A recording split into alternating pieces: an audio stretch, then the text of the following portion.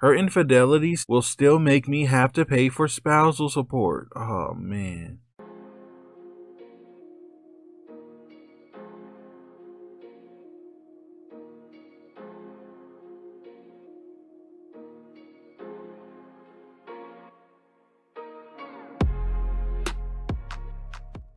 What's going on, everybody? Hope everybody's feeling good. Hope everybody's doing well. We are back with another story. Guys, I will put the link to this in the description like usual. You guys read the title? Let's get into it. So, I divorced my cheating wife. Good. Good. He starts off with, "It's been about 2 years since I started the process into divorcing my wife when I found out she was cheating. Before this was going on, I noticed my marriage was going downhill because around the time her personality changed was when she found out that if she got pregnant, she would end up having special needs child. I should also mention her father never really liked me at all, and during the time when I was finding out that she was cheating on me, her dad was telling her to find a lawyer so she can divorce me. I found the text of her going back and forth with her friend talking crap about me behind my back and the things I was not doing as a husband, even though she wasn't even being the wife she was supposed to be. I even found text messages of her flirting with a guy that she was cheating on me with. When I was with her, she always supposedly tried to look for work, but every time she found work, it was either temporary or she has some issues with coworkers and or management, which pretty much makes me the main provider. When we were having our issues, she told me not to speak to anybody about it, but in the end, I found out she was telling everybody. Her family, her friends, her church congregation, and my family, while I was sitting there stressing about everything. This situation has effed me up because being in California and living in a no-fault state, her infidelities will still make me have to pay for spousal support. Oh, man. Yeah, I've heard horror stories about California. Oh, man. I've been paying money, but now she's trying to use her lawyer to say that I wasn't giving her the payments.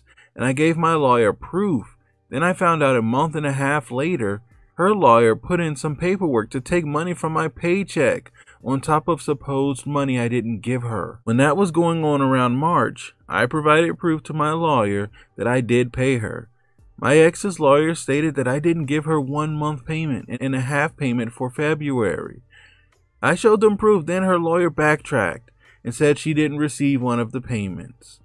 I gave her payments through either Venmo or cashier's checks, so it can be recorded. I'm going to have to find another lawyer because this guy is not helping me whatsoever, on top of possibly having to do a defamation suit.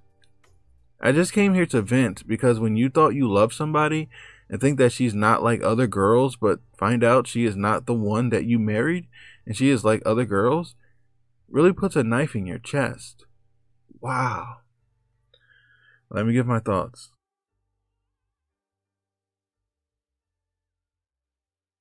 Dang, man. I've heard a lot of horror stories about California, trying to divorce in California, and guys getting it handed to them. I think a story I just did, a video where I talked about an article. They were talking about a couple celebrities.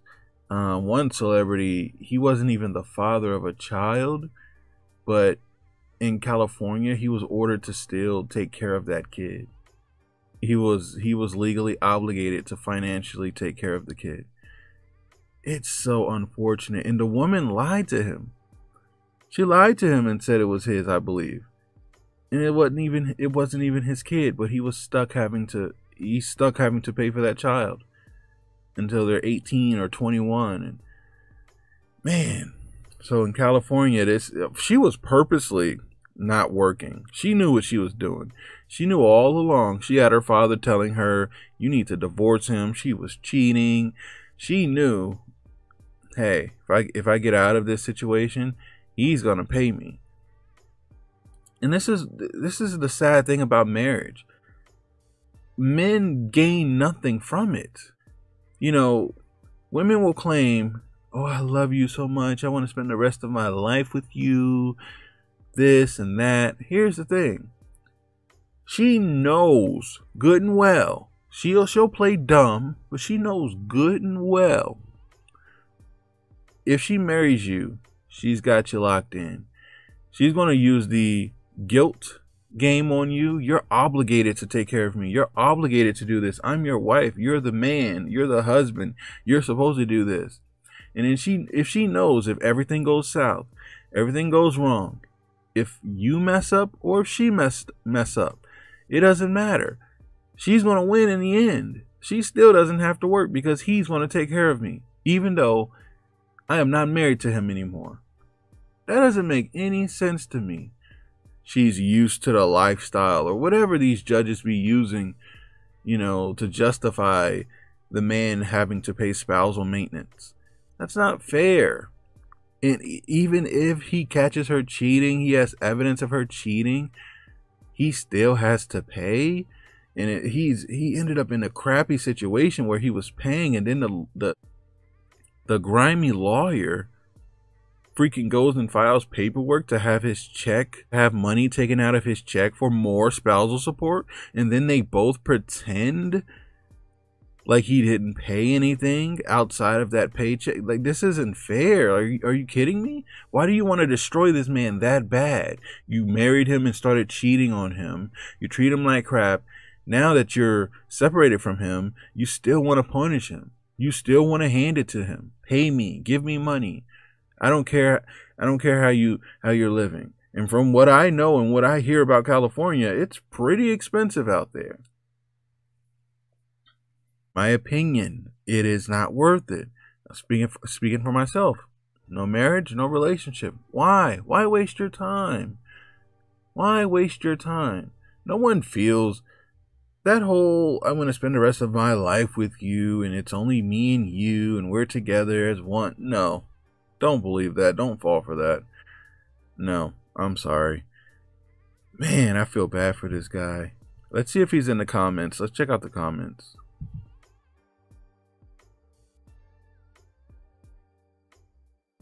Someone said, a tale as old as time. BS trying to play nice and take the high road, only to end up steamrolled. They think their wayward spouse still cares about them, refusing to accept that this is now their sworn enemy, who sees you only as an obstacle. Next time, take the kitty gloves off and go for the jugular. You know what, man? You're right, man. For the guys out there who have broken up with women, who found out they were doing some crap behind your back, or they just did something to make you say it's over, and they just give you that look like, how dare you break up with me? What do you mean? And they instantly turn into a different person. It is the creepiest thing I have ever experienced. And I experienced that with my last situation. Before I started doing my videos, I experienced that. I'm out. I'm out of here. What do you mean you're leaving? No. And all of a sudden, you're trying to make things very tough for me. You tried to make things very tough for me.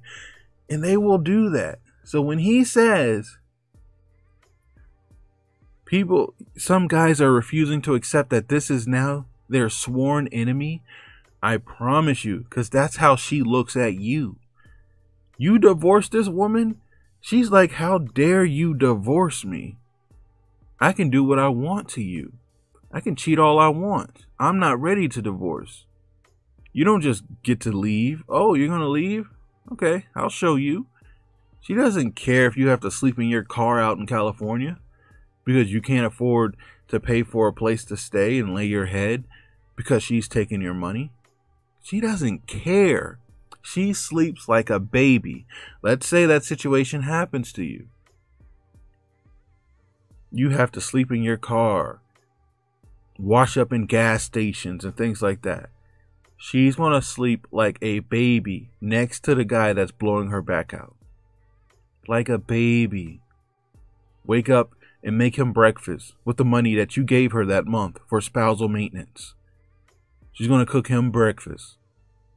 She's going to be laughing and smiling, and she can hear about you sleeping in your car. She's going to shrug her shoulders and say, not my problem. Sad. It's not worth it, guys. I'm sorry. It is not worth it. He responded to that comment and said, I tried to be vicious due to what she pulled. I felt the resentment after she left. I lawyered up, but I think he's intimidated by her lawyer and seems to be bending over backwards for her because he has not answered my questions. Definitely get a new lawyer. Definitely. My lawyer made an excuse about why he won't argue and how she's entitled to my money. When it comes to this, F California. Someone said, time to get a new lawyer, dude. And he said, yep, that's the plan. Man, this dude is in a very, very bad situation. Oh my.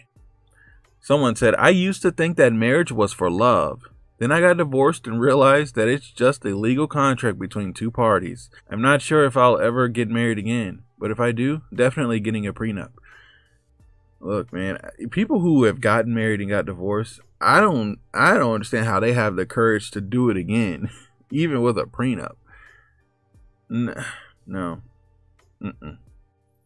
Just being in long-term relationships and seeing how women act and seeing how they can turn on you and change on you is enough for me to be like, you know what? No marriage for me. I'm good.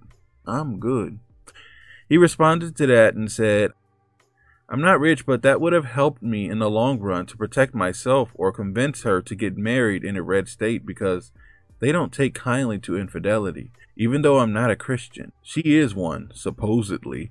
Someone said it does not matter where you get married. It matters where you reside when you get divorced. I want to check out his post history. See if he's talked about this relationship. Alright, yeah, this is 2 days old. Because I really would like to know what's going to happen with him. His lawyer sucks. I'm sorry, his lawyer sucks. Horrible. Okay, so a year ago he posted, my wife started showing a narcissistic tendencies close to the end of our marriage. Yeah, he did say this was a long process. Let's check out this post here.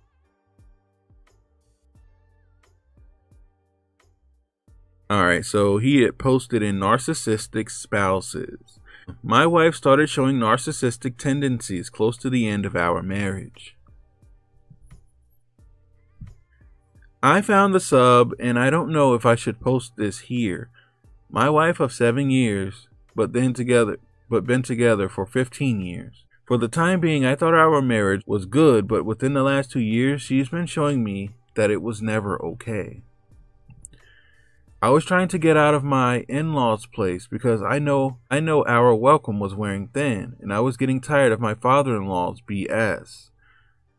He did say his father-in-law did not like him, so you were living there. Wow. The months when things were starting to go sour, my father-in-law was berating me through my wife, which caused the rift in our marriage. She never wanted to move out and made excuses stating I was trying to make her pay half of everything. I never told her that. I told her she would if she got paid as much as me or more. She was starting to become colder and different and didn't really reciprocate any of my love that I gave her. Her father kept complaining more and more about me and even admitted that he wished that she never married me. When she got sick, she blamed me for that and said that she felt heartbroken. She never acted heartbroken but mentions that later when we agreed with her parents. See below. When her dad decided to kick me out, it was around the same time that happened. For years I tried to make it work, but I could see her gradually getting colder and colder and me getting more frustrated. Then the real issues happened. Within this last month, I found messages on the tablet where she was talking to her friend about divorcing me and finding explicit messages being exchanged with some other guy. Even mentions of doing it in a 2-seater car. I was heartbroken and confronted her with it. She changed up her story 3 times along with changing her password on the tablet. I confronted her parents about it and she got mad. Everything was thrown at me by her and exposed a lot of things to her parents. Her dad was mad and yelled at her about a testimony she gave at church and was getting sympathy. But some things were exposed about her to them. Even her mom didn't know what's going on, and her mom thought her daughter told her everything. Some of the texts to her friends mentioned that her parents know about this guy. Her dad is more likely happy that we're separating, but at the same time her parents don't look at her the same, which also made her upset about that. She didn't even care about our marriage. She cared about how her parents saw her. Within the last month, we've been arguing off and on and slowly finding out that she was trying to blindside me with a divorce. But she still sticks to her story that her friend did those messages on her tablet and she's making the exchange with a guy.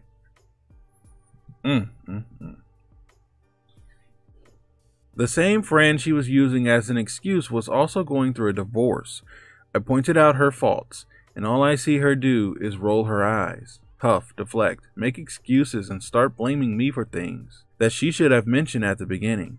She even tried to say that she did nothing wrong. I've mentioned we should go through counseling, but she doesn't want to. That makes me assume that it will expose what kind of person she is, and said counselor will probably end up taking my side.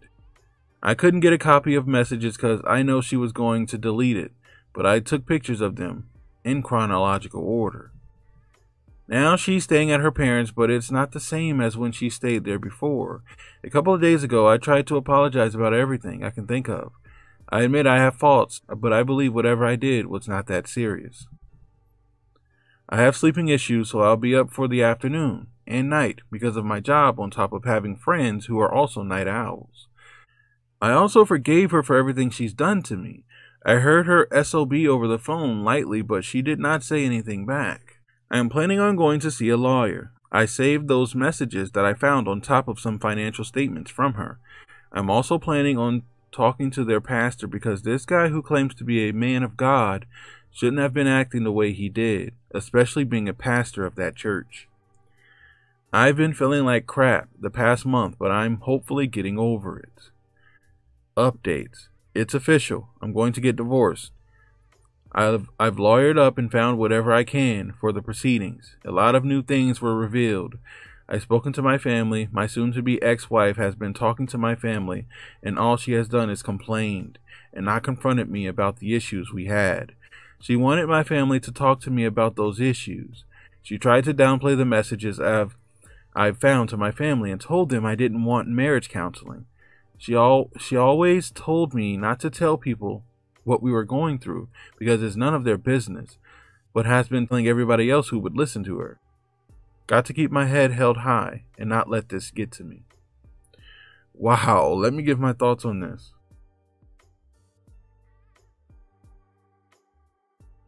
Oh man, so yeah, after reading his more recent post, I was curious. I was curious to see if he had posted afterwards. I wanted to see if he was able to get a lawyer, but that would have been a very, very quick update anyway. But man, seeing this, he has gone through it. So it sounds like her father just feels as if you're not able to take care of her. I don't know why you both were living in their home, and she started complaining that if we move out together, he's going to make me pay half. So it just sounds like she wanted to be a stay-at-home wife and be taken care of. And her father felt like you should be with somebody who's going to take care of you, and he didn't like you. That's what it sounds like to me. It sounds like he didn't like you for that reason. Like I said, I don't know why you guys were living with them. I know California is very expensive from what I hear from other people. So that could have been the reason. But my thing is, why even get married? Like, what was the reasoning for getting married? Living with your in-laws, and she's cheating on you while living with your in-laws. And you had said she had work jobs, but it would be temporary. She just did not want to work. She wanted to be taken care of. And you said she was afraid of how her parents would look at her. Like, she wanted her parents to look at her in a certain light. Yeah, she definitely wants to be taken care of.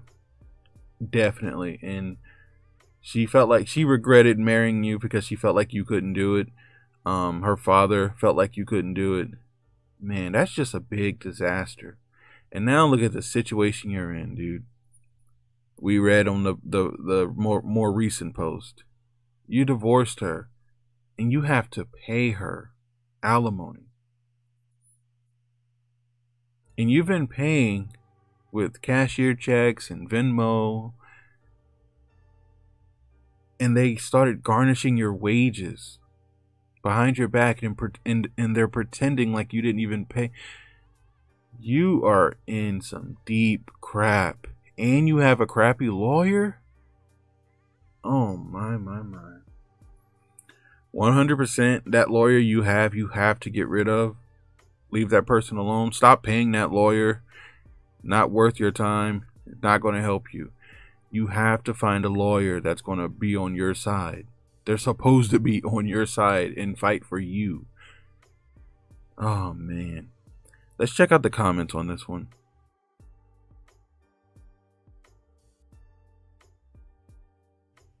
Someone said, she sounds like a piece of work. Why so enmeshed with her parents? I can tell. See, he says, her family took care of everything for her. I had to get answers because in a text that I found, it stated that her parents knew about the guy she was messing around with. Apparently they didn't. Look, yeah, I can tell what type of person this is. Yeah, she's spoiled by her parents. She's spoiled by her father. She's going to look for that in a man. When she's out looking for a man, she wants to be taken care of. And her father feels like if she's going to marry somebody, he needs to be able to take care of her. And that's, I'm telling you, that's where all the turmoil came from. Someone said, it sounds like there are more than two people in this marriage. What is the point of involving her parents and pastor? It would be one thing to involve a therapist, and you should absolutely consult a lawyer. But you are not married to her parents, so you should not involve them. I mean, it sounds like their involvement contributed to the end of this marriage in the first place, so why continue to include them? He responded and said, When I found the messages about the infidelity and her talking to a friend about it, she said her parents knew about the guy she has been fooling around with. When I talked to her about it, I got 3 different excuses, and it was gaslit. Yeah, man, she's a liar, dude. She's a spoiled liar. Since she wasn't being honest with me, I needed answers. She said she wasn't talking to her parents about our issues, but their behavior towards me seemed different after a while. During the argument with her parents, her dad mentioned she made a testimony at church. He was angry, telling her that the testimony she gave was to gain sympathy from the church, and it was all for nothing due to this new information they received. What do you think about this in the comments? I'll put the link to this in the description like usual, and I will catch you guys at the next one.